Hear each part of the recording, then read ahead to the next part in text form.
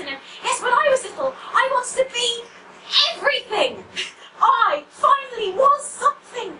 I, Juliette, was a multimedia editorial trainee. My job was everything to me. It was all I had. It was all I was. I, Juliette, was no longer a multimedia editorial trainee. I didn't know what I was.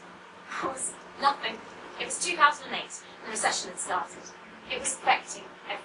When I was little, when I grew up, the very first thing I wanted to be, there was a writer of fiction. I was made redundant last year. I'm waiting to have my first book published, so I've kind of gone for it. When I was a little girl, I wanted to be so many things. The world was full of possibilities. It was an exciting place to live, a place where dreams came true, a place where, when I grew up, I could go anywhere, do anything, be whatever I wanted to be. Had I forgotten that little girl? Had the woman I'd become let that little girl down? So I made a list of all the jobs that I remember wanting to be when I was little. What if I was a ballerina, a baker, an artist, a princess, a pop star, a muppet? When I was little, I wanted to be a ballerina. Now, to make that little girl's dreams come true, I approached loads of professional ballet companies. Could I audition for them? No, they only audition people who have been trained. Dear Miss Burton, thank you for attending our ballet classes at Edinburgh Dance School.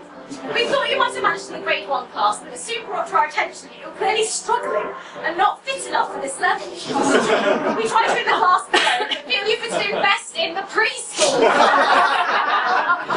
The children watched you in amazement, and I am sure you will be talked about and remembered for a long time. Maybe I was born to be a princess. A Rule 4, getting in and out of cars, or other modes of transport. Always enter bottom first. I discovered that Prince Harry was going to exhibit a garden at this year's Royal Chelsea Flower Show. Yeah, I decided it would be a brilliant idea to go to the Royal Chelsea Flower Show wearing this. I waited for my prince to come, and I waited, and then I got impatient, so I went to find him. Princesses' lives are decided for them. They have to be what they are born to be. They have no choice. Well, my dad told me I was his little princess who could be anything that I chose to be. So I, Juliette, am not a princess, but I can choose to be kind. Now, I guess my dad was a farmer, his dad was a farmer, my mum's dad was a farmer, my sister married a farmer. When I was little, I never wanted to be a farmer, but I could give it a go. Juliette wasn't a natural farmer, but she wasn't shit at it. When I was little, I wanted to be an artist. I needed to exhibit it in a gallery, because that's what artists do. I didn't give up. I went to the National Gallery. There, representative compared to Picasso, saying that he didn't like Picasso's work, and I was 100 years behind my time. But I did find my art home in the gallery's perfect collection. But now I really want to be a Muppet. How would I possibly make new friends when I felt like such a misfit? Well, the Muppets showed me it's okay to be a misfit, because the Muppets are all misfits, but they belong together. I had my very own Julie Muppet made. No greater example existed to me as a child of how important it is to be as part of something bigger than myself, to be connected, to belong. And then the decisions came. My GCSEs would determine my A-levels would determine my university degree would determine my career would define me. If this was growing up, I didn't want to be anything. I didn't want to be. That same year, I was diagnosed with anorexia. When I was 17, my mum, who watched Disney princess movies with me, who pinned up my art, taken me to ballet classes. My dad, who told me I was beautiful in his tutu, told me I was his little princess, told me I was a great little artist, were both told I was a month away from dying. I was sectioned under the Mental Health Act. It was in that clinic that I spent the milestone between childhood and adulthood. It was in that clinic that I spent my 18th birthday.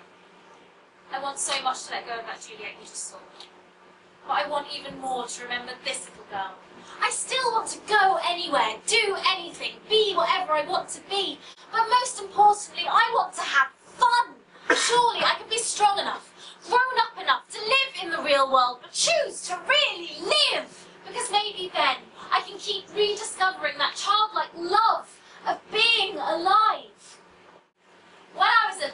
wanted to be a pop star. I know the way that most people nowadays try to become pop stars is by appearing on X Factor, and I know that I'm a prime candidate for X Factor. I'm a recovering anorexic that's been sectioned, as me straight through to the second round before I've even begun to sing.